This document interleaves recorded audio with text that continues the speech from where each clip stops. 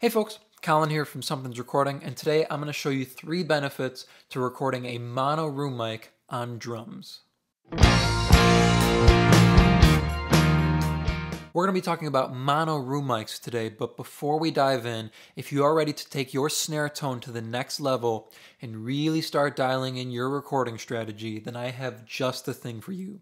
It is my essential guide to recording snare drum, and it's a simple PDF that will walk you through everything you need to know, from mic choice to mic position to setting your input gain, to get a polished and professional sounding snare drum without any more guesswork and without any more of the hassle. It is a completely free guide, and you can download it below using the link in the video description.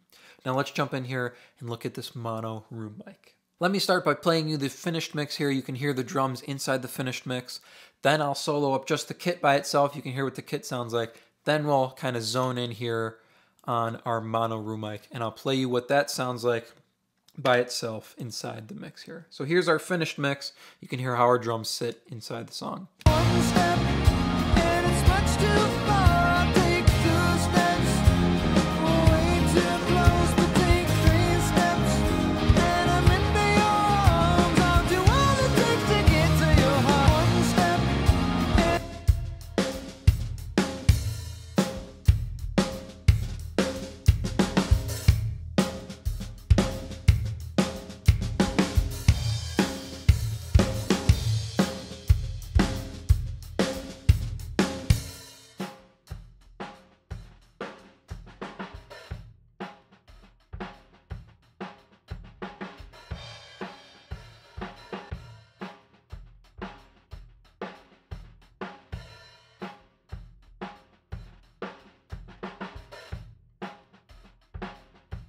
That's our mono room mic there. So that's just a mono room mic. It's literally just the vocal mic I have in the booth back here. That's about a couple feet out in front of the kit, about mouth level for my height. So maybe 5.5 feet up in the air there.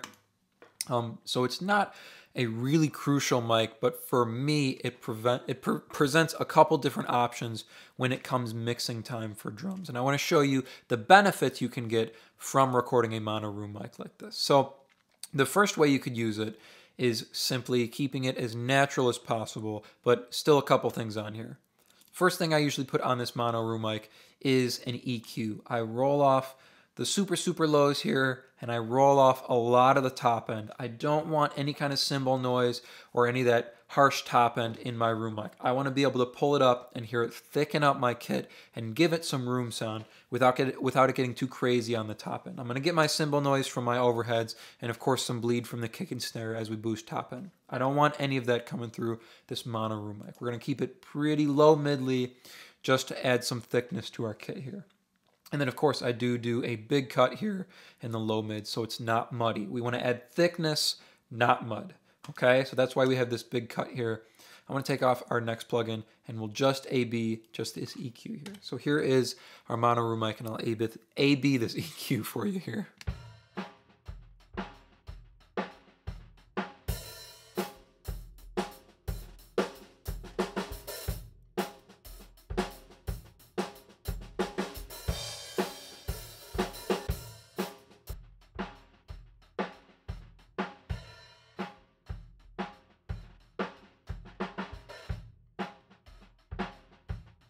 Wiping out all of that crazy cymbal noise there, that hi-hat sound, the crash hits, getting rid of that low mud there, and then just a little boost here at 80 to bring out some of the heaviness in the kick drum, because we're already getting some thickness in our snare drum by rolling off that top end and pulling it up. So this gives us a little bit more thickness on our kick drum and on our snare drum there around the 200 hertz area. Let me play you just the drum kit here, and I'll A-B our room mic as it is here. So this is one of the ways I use it, which is pretty natural sounding, nothing too crazy here. And then I do have this compressor after it as well. So this is just a Fairchild emulation, just doing a little bit here. Let me play you that.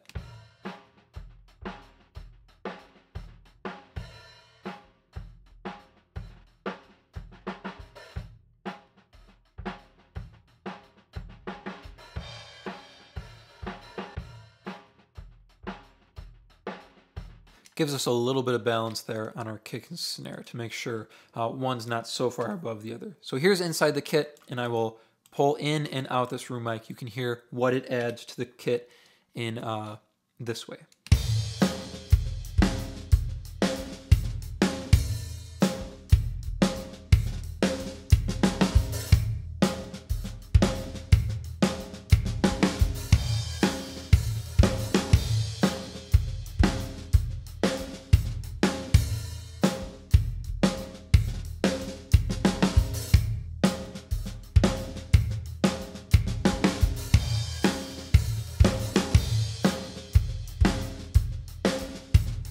For me, it adds a little bit of thickness in the low mid area. It gives me some nice mid range on the kick drum as well, in this upper area that we haven't cut out. So kind of this 1K, 2K area. We get a little bit of that coming through on the kick drum, but overall it helps to thicken up the kit in a more lively way. So it's not just boosting low mids on our kick and on our snare across the mix like that. It's a little bit of liveliness because it is a room mic pulled back from the kit.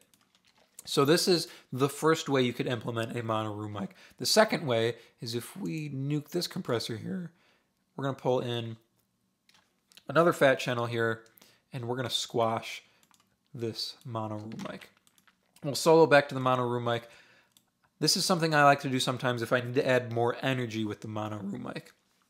You can pull in, I like to use this 1176 style compressor, go all buttons in, slowest attack, and fastest release, and we're going to do like 10 dB of compression here.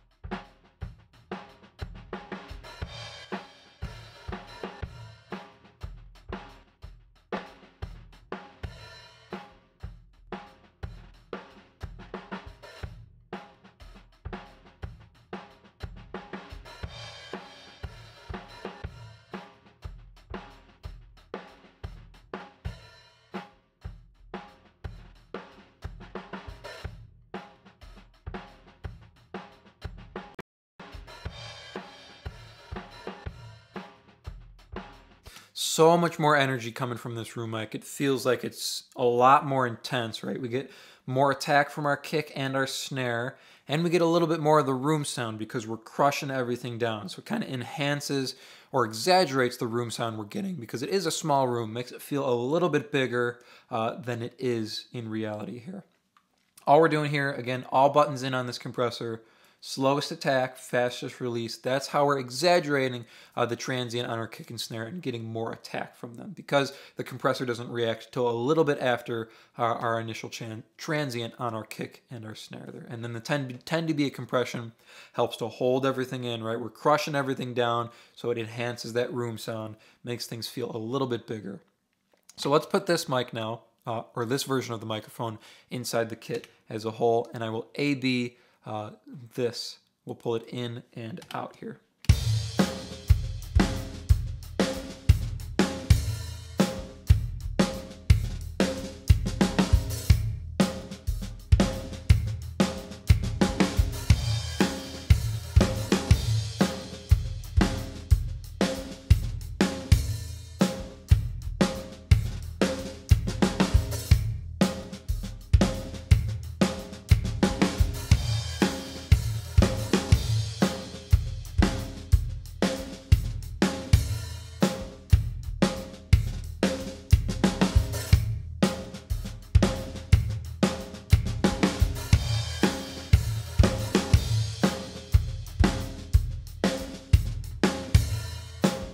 To me, the most noticeable difference, the thing that grabbed my ear as I pulled the mic up further and further into the drum mix, was the ghosting on the snare.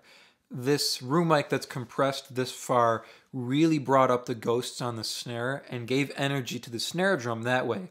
It gave a little bit more attack to the kick drum and of course on our normal snare hits, but it really brought up the snare ghosts inside the room mic like that, which was very, very cool, adding energy in a different way to our kit there.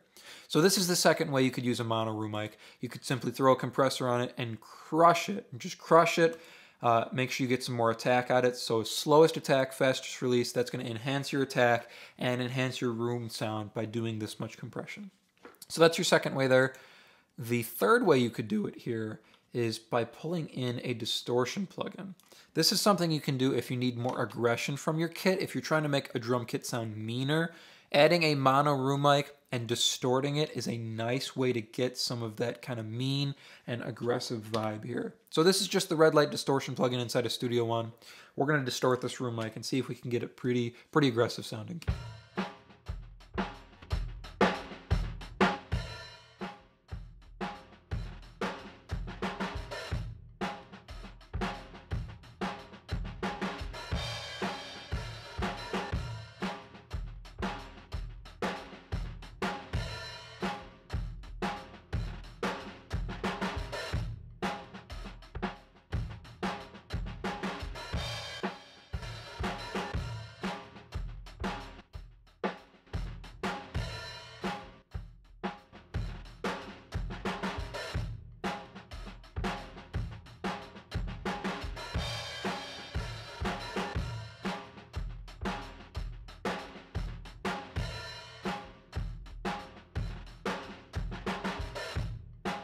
That's sounding really good to me there. So all I did was I put it on the second stage here. It is on the hard tube type, so it's a little bit more aggressive. Not using the filters at all. No need to do that because we have our EQ beforehand. And bear in mind, if you're going to crush it, whether it's with compression or distortion, having this this roll off here on the top end is very, very helpful to make sure your cymbals don't get too nasty or they don't get too loud when you're compressing it so much with the compressor.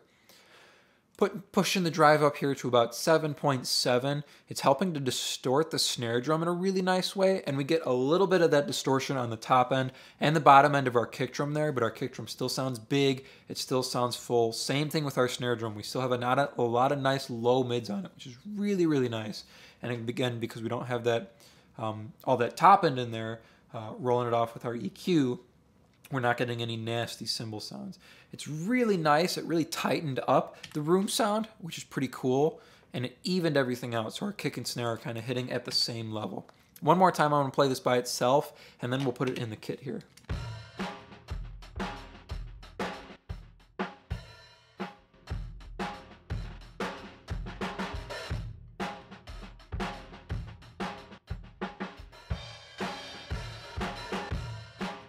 All right, let's put it inside the entire kit here. So here's our drum kit, and I'll pull in and out this room mic, and we'll kind of mess with the level to see what happens as we push it up higher in the mix here.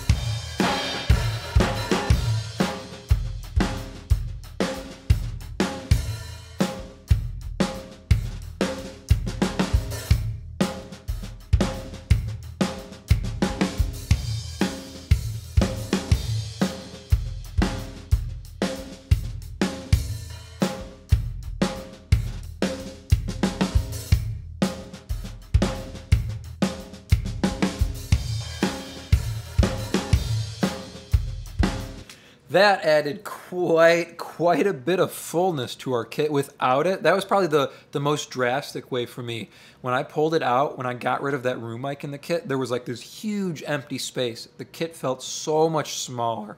So adding in the distortion track, or distorting our mono room mic, really helped the kit sound really big and really energetic, add a lot of intenseness and aggression to the kit.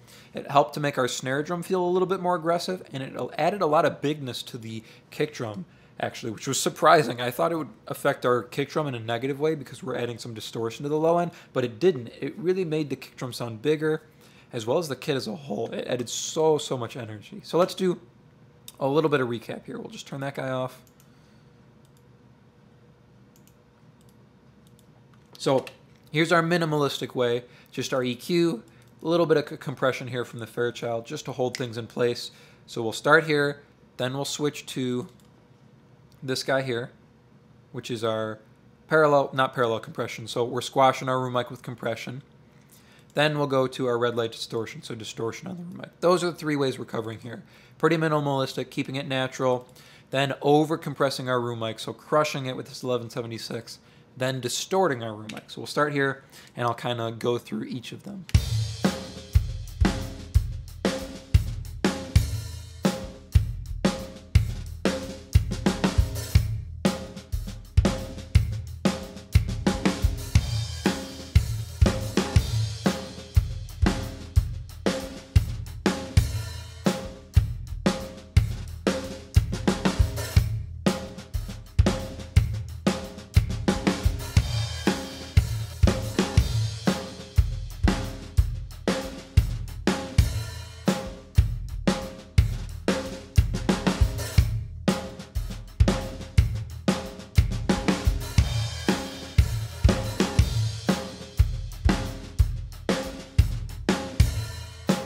So those are the 3 ways you can use a mono room mic to enhance your drum kit sound.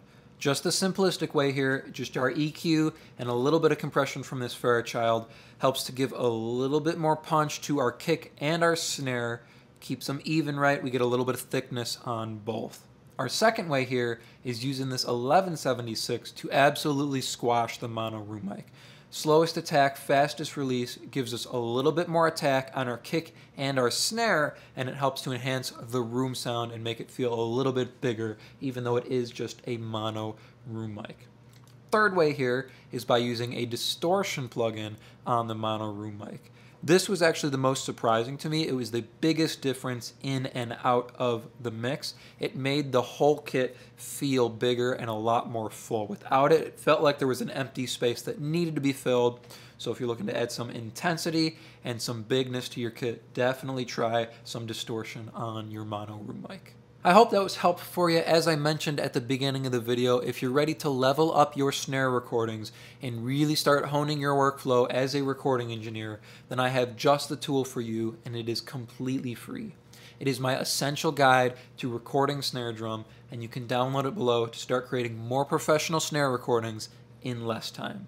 Thank you so much for watching, and I will see you in the next video.